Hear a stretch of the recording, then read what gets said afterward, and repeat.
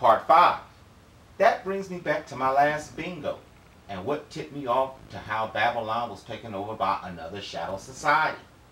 According to Wikipedia under Kassites, that's K-A-S-S-I-T-E-S, quote, the Kassites were a people of the ancient Near East who controlled Babylonia after the fall of the old Babylonian Empire. They gained control of Babylonia after the Hittites sacked of the city in 1595 BC and established a dynasty based in Dur something. Stop. Allow me to ask you a question, Jones Stranger. Doesn't this sound exactly how Tiglath-Pileser came into power? And just like we discovered, the first land attack of the Sea Peoples only needed 50 years to destroy 3.5 superpowers. These cats took over 3 in only 25 years. But let's continue for more clues, shall we? Quote, the Kassites were members of a small military aristocracy. What? The Kassites were members of a small military aristocracy. Hold on a second. Just as always, at the bottom, autosave. One more time. The Kassites were members of a small military aristocracy, but were efficient rulers and not locally unpopular, and their 500-year reign laid the essential groundwork for the development of subsequent Babylonian culture. The horse, which the Kassites worshipped, first came into use in Babylonia at this time. Stop. Bingo! This was around the birth of Uncle Moses, dead smack in the middle of the iniquity of the Amorites. We have a small military aristocracy of unknown origins take control of a world superpower and reign for over 500 years, and no one is the wiser. I say unknown origins because of what they say next. Quote, the Kassite language has not been classified. What is known is that their language was not related to either the Indo-European language group, nor to Semitic or other Afro-Asiatic languages, and is most likely to have been a language isolate, which means a standalone language unrelated to any other. Although some linguists have proposed a link to the Euro-Uturian language of Asia Minor, however, several Kassite leaders bore Indo-Aryan names, and they might have had Indo-Aryan elite similar to the Matini, who ruled over the Euro-Uturian speaking Hurons of Asia Minor. Stop! Bingo! I know that was convoluted, but as you can see, the Matini and the Huron were from Anatolia, Turkey. But that is not why I bingoed. Did we just read the Kassites came into power when the Hittite destroyed Babylon? If you said yes, and it was odd for you then, tell me the odds of this. According to Wikipedia under Matini, quote, the Matini were a Huron-speaking state in northern Syria and southeast Anatolia from 1500 to 1300 BC. What? Matini came to be a regional power after the Hittite destruction of Amorite Babylon, and a series of inefficient Assyrian kings created a power vacuum in the Mesopotamia. Stop. Bingo, bingo. Yes. First, is it just me? Or does it seem like the Hittites only like to destroy superpowers and leave them to be ran by others? Please understand. Please understand, brother. When it comes to trying to use the biblical names to identify the history of a people during the Bronze Age, you can forget it. Only a brash fool would use that method to anchor their theory. Why? Because they were all shadowed and taken over by those that ascended during the Bronze Age / Amorite iniquity age. Case in point, case in point.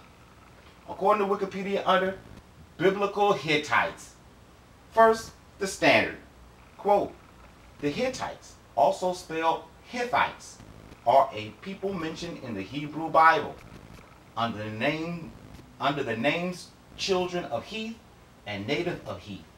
They are mentioned several times as living in or near Canaan since the time of Abraham, estimated to be between 2000 and 1500 BC, to the time of Ezra after the return from the Babylonian exile, around 450 BC. Their ancestor, Heth, is said in Genesis to be the son of Canaan, son of Ham, son of Noah. Stop. Okay, pretty basic and a no-brainer, huh? And you're probably wondering why I share something that completely sinks my theory, huh? I shared that with you so that you can perceive the contrast to this. Let's continue, please. Quote, in the late 19th century, the biblical Hittites were identified with a newly discovered Indo-European speaking empire of Anatolia, a major regional power through most of the second millennium BC, who therefore came to be known as the Hittites. Therefore came to be known as the Hittites. This nomenclature is used today as a matter of convention, regardless of debates about possible identities between the Anatolian Hittite Empire and the biblical Hittites. Example.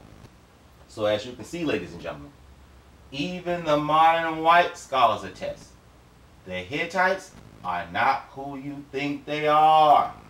As you can also see, the upper caste either came with or conquered a diversified lower caste to do the dirty work for them. In this case, the Huron, Matini, etc., who went under the umbrella of the Hittite people. Again, how on earth can we have so many major powers spring up so late and at the exact same time in history? Step back, take a breath, a deep breath, and read between the lines of non-understanding Gentiles. Just like I said much earlier, in earlier videos, each group that ascend upon the earth are ruled by an elite class that were not the same people as they ruled over.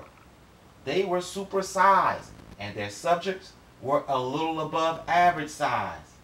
The strange, diversified nation the spies didn't recognize during the iniquity of the Amorites were the same nations that spread out and shadowed the existing nations upon the earth.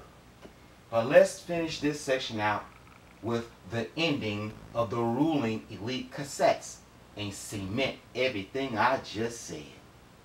Under history, quote, the original homeland of the cassettes is not well known, but it appears to have been located in the Zagros Mountains in what now is Lestrin Province in Iran.